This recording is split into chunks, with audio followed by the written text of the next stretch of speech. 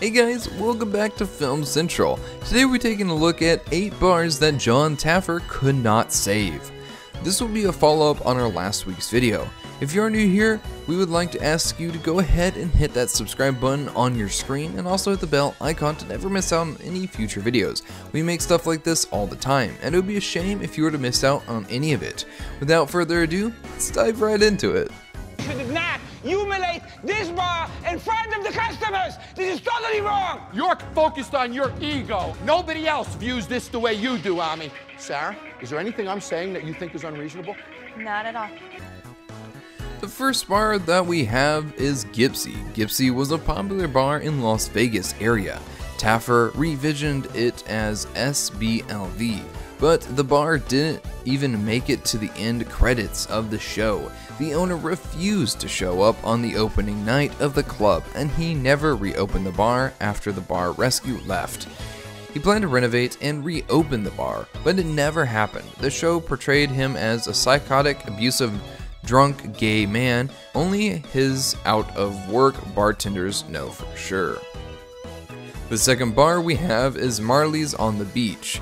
This was a bar that was in the Rhode Island area that turned into a complete failure after Taffer decided to turn it into a Caribbean tiki-themed restaurant bar named Michelle's Beach Club. His reasoning? There wasn't any Caribbean food in his neighborhood. That makes total sense, especially since it shut down 2 months after Taffer was gone. The third bar we have is Havana Cabana. This genius bar owner behind the Rocky Point, Carolina, thought heavy metal would bring in college kid crowd in Tempe, Arizona.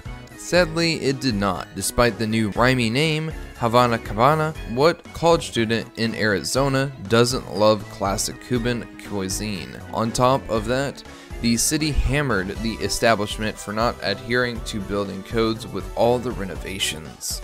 The fourth bar we have is Albi Casino. Taffer's bar science experiment at this Vegas haunt led him to think the Cougar Bar is just what the town needed. After 20 years in business, Albi Casino, reinvented as the Garnet Lounge, died 2 months after the bar rescue visited. Now where will the Cougars get drunk and play video poker? We can only thank Taffer for this one. The fifth bar we have is South Park Bar and Grill.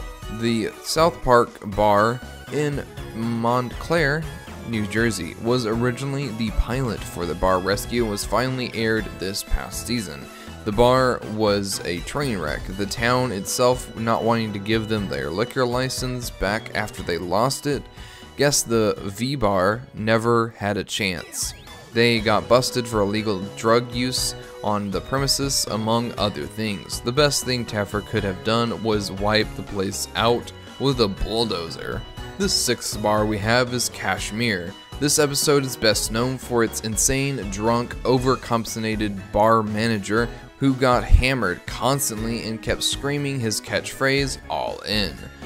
The Raphael, North Carolina bar got renamed Dual Ultra Nightclub at the end and ended up closing in May of 2014. They blamed Taffer for not understanding the demo of the town they were in, which they say put the nail in the coffin. Listen, Taffer knows bar science.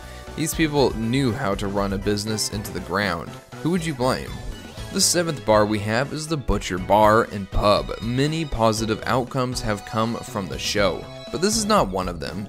They had a variety of problems, like a large menu, too many kegs, and a microwave they used to make food. It originally called the Drunken Donkey Bar and Grill before Taffer made his change, but they also have seen a decrease in revenue since his arrival. Many guests are unsure why the bar needed a makeover in the first place, seeing as it was always packed, but the owners paid for it in the long run as they lost customers due to the changes they made. The eighth and last bar we have is the Sandbar Brewery and Grill.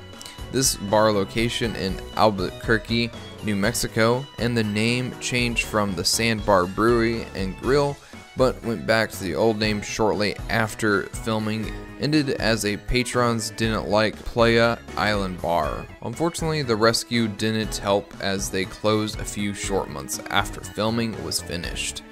It is still available for lease and advertised as a turnkey restaurant and bar, so maybe the next owners may have more luck. Here for like 45 minutes and I still ain't. Dre, do you remember his drink?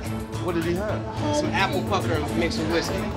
Okay, what about it? Nothing good here for like 5 minutes. Sir. This ain't nothing to me. Sir, I did not see you standing there. You saw me walk back and forth like Hey, 3 bro, times. my man, you ain't got to get loud. And that is our video on the 8 more bars that Jon Taffer could not save in the end. Thank you for watching, and if you haven't already, we ask that you go ahead and smack the subscribe button and like button, and we also ask that you share this video to your friend as well. And it's been Film Central. We'll see you next time. Bye bye.